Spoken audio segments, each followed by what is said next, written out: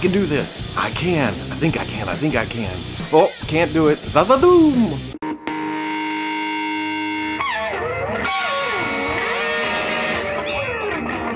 People, Weekly, Robo, New York Comic Con, too much news, no chitty chatty. Let's talk about some Dragon Ball, some Street Fighter, some, I forgot the list. I'm trying too fast. Hellboy, Avengers, DC, what else we got? Some more DC, some Game of Thrones, some Marvel Legends, and of course, some Star Wars.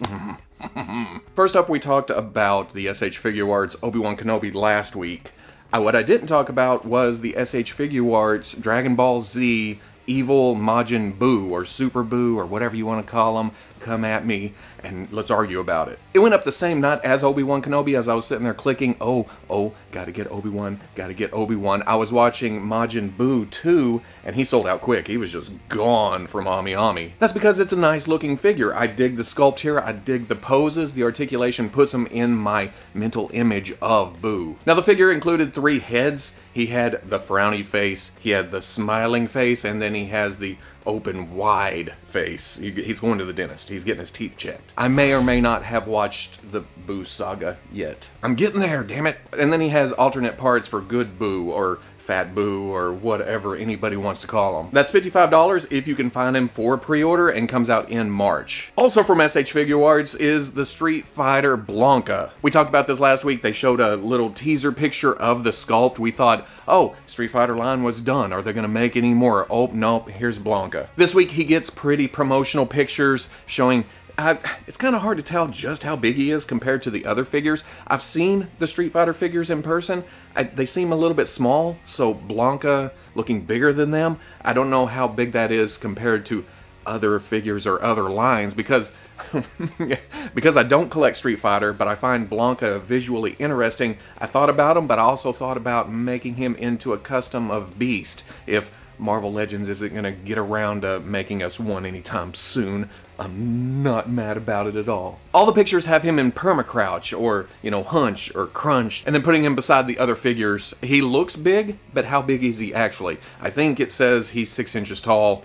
That gives me a rough idea, but he comes with 2 faces. One is gritting, one is open mouth. Comes with alternate hands, and then 2 electric shock effects. Makes it look like, you know, he's using it and the other player is turning into skeleton with electricity around him. That'll be $70, drops in March, but it is a Soul Web exclusive. In fact, it went up for pre-order today from the third-party sites like Nippon Yasan and Anime Export, so you'll have to go through them to get this figure. I saw this floating around social media. It's a still from a video that seems to show the Dark Horse Direct. I did it without messing it up. Abe Sapien to go with their Hellboy. This is looking nice, very comic inspired, but it doesn't give us a lot of idea of how the articulation is. With 1,000 toys doing the sculpting here and all the prototyping, I have faith. Plus, they're open to listening to changes like we saw with Hellboy knees. So yeah, more on that as it comes through. Here's another picture of the Metacom MAFEX Avengers Infinity War Iron Spider unmasked head. Still looking pretty.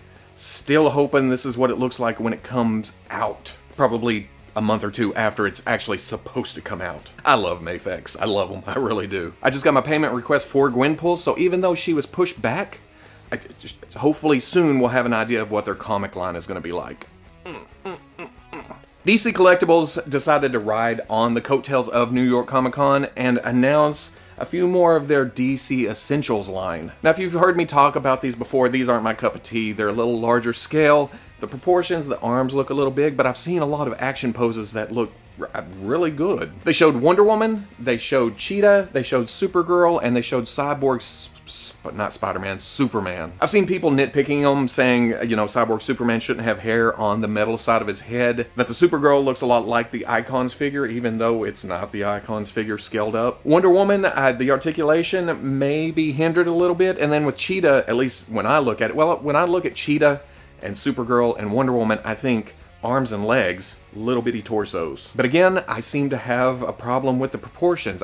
Not everybody does. I just look at it and think, you know, that line has a great personality. But if you do enjoy the line, nothing wrong with that. I'm just some asshole on the internet not liking what he personally doesn't like. That has nothing to do with sales or anybody else collecting this line. Those will be $26, come out June of next year. Super 7 has announced that they will be re-releasing the Filmation He-Man and Skeletor in their Club Grayskull Ultimate Editions. We saw this at the start of the Super 7 run. They did Ram Man and somebody else, and He-Man and Skeletor, and apparently they're good. What's good about this is the Filmation He-Man and Skeletor have been hard to get. A lot of people want to get into the line, but if you can't get He-Man and Skeletor, then why get into the line? Super 7 gives you a reason to get into the line. Hopefully build up some goodwill. I've played with the card, and I've played with the Horde Mummy. They're decent. They're not meant for super poses. They are what they are. They're He-Man figures. I never opened my He-Man and Skeletor. I may get these because there's different options. I don't know what the other Skeletor head is. It's not that different. If it is, it seems to have a little bit more brow. But it looks Filmation-y. That's where I sit. I know a lot of people think, oh, it's very simplistic. Classics is supposed to be this. That's why this is a different line than the Classics. This is for people who, you know, dig the Filmation look. Again, nothing wrong with that. We've seen it at shows, we've seen it in magazine scans, but here is the Kyoto Amazing Yamaguchi DC Deathstroke. Holy shit, this looks just like Deathstroke. He hits all the poses that you think in your head a comic book Slade Wilson would hit. I love the symmetry of this picture. On top of that, he comes with a nice metallic finish, which I usually don't go for, but I'll give it to Deathstroke. It can be armor. It does look like chainmail or scale mail up on his chest. I'm good with shiny. Plus, it's a nice contrast against the dull black and gray of Batman. Those two will just, yeah. As always, several sets of hands, an alternate unmasked head. He can still hold the masked head as a helmet. I'm gonna have to read the list. A club, pistol, a rifle, katanas and sheaths, grenades, and then little mystery pieces that look like mounts for the various weapons to go on the body in places wherever they may go. $55, January. Big Bad Toy Store has put up a pre-order for a McFarlane Toys Game of Thrones line. Now, I usually don't do McFarlane Toys. They're just... the last few I've opened haven't held up as well as I wish they would. There's also the scale problem. They're usually either larger or smaller than my beloved 6-inch. But from the description of this Game of Thrones line, they are 6-inch. And it's hard to say how it'll end up in the final product, because as usual, we see the McFarlane kind of pre-production drawings or layouts. No articulation cut in, no sense of scale. But a lot of detail, a lot of color. I give it that. Now, it looks like the Game of Thrones line is all in their Season 7 looks. The set has Arya Stark. She comes with a Valyrian steel dagger, and then, of course, Needle. Night King comes with a blade and a spear. Jon Snow comes with Longclaw and a dragon claw dagger. A dragon glass dagger. And then Daenerys, she doesn't even come with a picture, but she does include 4 map markers. I really need to go back and watch Game of Thrones again. I've forgotten a lot of stuff. $20 a piece, comes out next April. And to talk about articulation a little bit more, it does boast 12 points, which is double of the last figures I looked at. Hopefully McFarlane counts it weird, like the shoulders are 1 point of articulation across both sides, because their Fortnite figure looks fairly well articulated. But I'm thinking it's more like the Destiny figures I'm seeing at Walmart right now that are clearance down to $15. But if this line has a little bit of articulation, enough to get some poses, and is 6-inch scale, I feel like this could beat the Funko line. Of course, it doesn't take a lot to beat the Funko line. Had so much potential and just whooshed it down the toilet.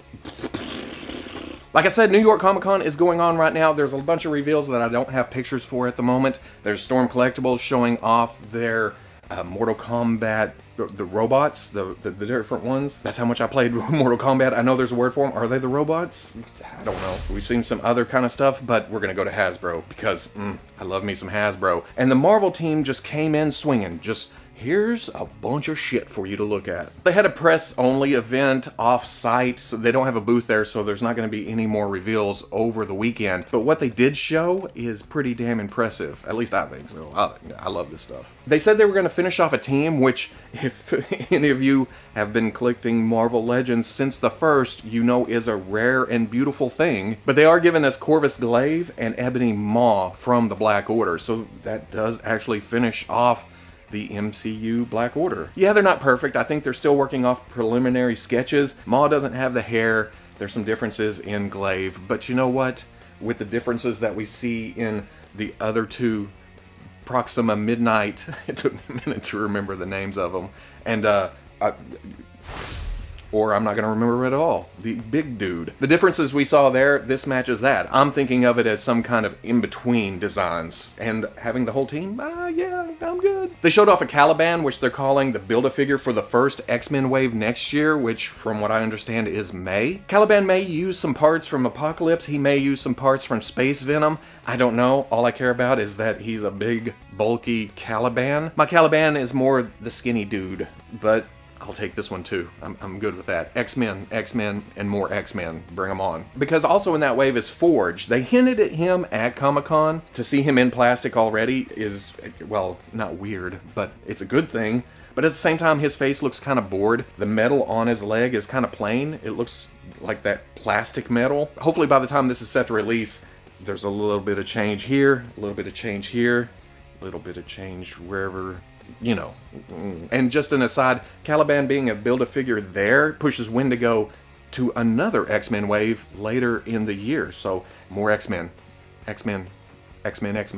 And from the talk, Guardian also goes with Wendigo to that other wave. We see Beta Ray Bill in his modern look. I know there's a lot of love for the classic Beta Ray Bill, and the Toy Biz figure was damn amazing. Which makes this one, being modern, not hurt as bad. I mean, this is a different version. If they had just redid it, sure, the articulation scheme would be better with Hasbro's updated hips and such, but I'm totally good with this too. Plus, it fits the aesthetic of a lot of the Thor figures we've gotten lately. Have we gotten any non-MCU? Yeah, it was last year. Plus there's an articulated jaw. Wonka, wonka, wonka, wonka. We see a 2-pack of Kraven and Black Costume Spider-Man, who has an alternate unmasked Peter head. Kraven's not quite classic. I hear people saying the bracers and belt and something else should be zebra stripes, but I'm good with Kraven getting some emotion in the face instead of just standing there. There's an elephant. There's a rhinoceros. I think I'll go hunt them. We're getting a Hydra, Arnim Zola, and Supreme Leader 2-pack, which is, you know, Captain America as a Hydra leader. I haven't read the story. I don't know. It's a cool looking pack, though. I dig green and yellow. I'm just one of those guys, I guess. And as beautiful as the Build-A-Figure Arnim Zola is, I love it on the shelf. I want this one too. It's got different arms. I think it's using Colossus arms, which does make it look a little bit out of proportion, but it's a damn robot with a face in the chest. No head. The arms being a little bit bigger doesn't really destroy the aesthetic. Then he has a different face behind that screen and an alternate head up here. Also like the Captain America, I believe he's using poison parts with some other, whatever works. It looks like the pictures I've seen. They also showed Professor X. He's looking good with his little mental telepathy effect coming out the top of his head, but he also comes with an alternate head for Kingpin, which is Shadow King. It looks kind of creepy, it's kind of cool, it's got the fez, it's got the glasses, but it has that demon face behind the glasses. He just comes with the head. That means you have to get 2 cases of the Kingpin Spider-Man wave. Very tricky, Hasbro, but you know what? Here's me going in to pre-order another case of the Kingpin Spider-Man wave. Such a sucker. And then there's the Riders Deadpool, who it showed off with the alternate head that looks a little bit sad. I don't know. And then it also comes with a Bob Agent of Hydra head. Just the head, you'll have to get the Hydra 2-pack, which I do happen to have. I don't need that many Hydra soldiers on my shelf, so I already have the body. I'm already getting the Riders Deadpool. You all knew that. So getting a Bob for the shelf. And then later in the day, during the Marvel live stream, they showed off Jim Lee Jubilee, which again, it's another addition to that Jim Lee team that I couldn't give 2 shits about, but I love it in figure form, and it's making me want that Jim Lee team on my shelf. Why? And then Night Thrasher. I never thought we would get a Night Thrasher. We're getting a Night Thrasher. Now bring on some Firestar, bring on some Kid Nova, Bring on some speedball. We need some speedball. Namorita.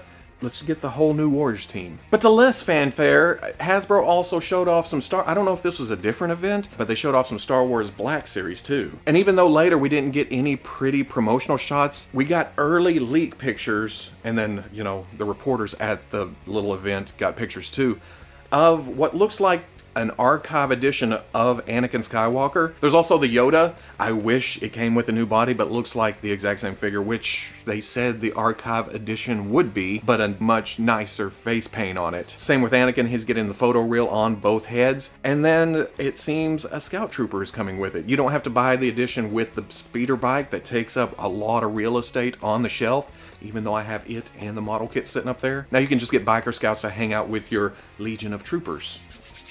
Then they showed off the new reveals, which is just 2, but they're biggies. We knew, well, we had heard rumors of General Grievous in the Black Series, and there you go. That is looking amazing. It's going to be hard to beat the model kit, though, at least when it comes to articulation. I don't think this will be able to bend and contort and get around like the model kit, but what this does have going for it is, those of you who don't like to build model kits, you don't have to put this together. The sculpting looks nice, the weathering looks great on it, which I haven't ever weathered my model kits, so yeah, here we go. And then the cape actually looks very nice. Yeah, it's the Hasbro fabric, but it seems to lay pretty good, plus it has the inside pockets to put lightsabers.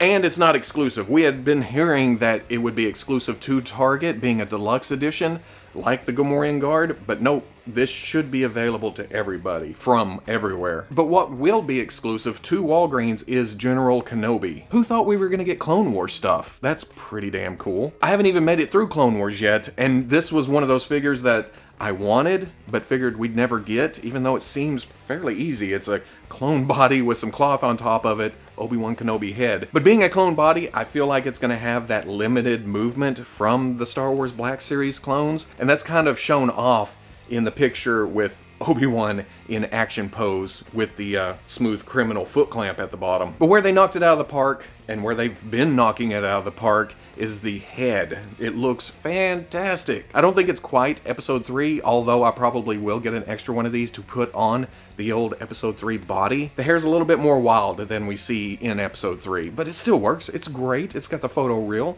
Can't pass it up. And then it may work for that version of Obi-Wan after Episode 3 that people have been making, where he's in the Tatooine desert. The cloth is a little bit flat, but I don't even care. It looks badass as an overall piece. And then finally, I just caught this as I was coming in here to record. There was a model show overseas last weekend, and of course Bandai was there showing off all their model kits, and we see this. And we've seen this at shows before, the custom astromechs, but they've also added the R4 unit in there. Are these all customs? It throws me off because they each have placards with their actual names on them. And they seem to be going crazy with the astromechs here in the next couple months with the 2 Death Star droids, the R4 unit. I just got the R2 unit, the deluxe edition with the rocket boosters and all the extra tools. Next year, are they going to go crazy with the astromechs, or are they just showing customizing possibilities?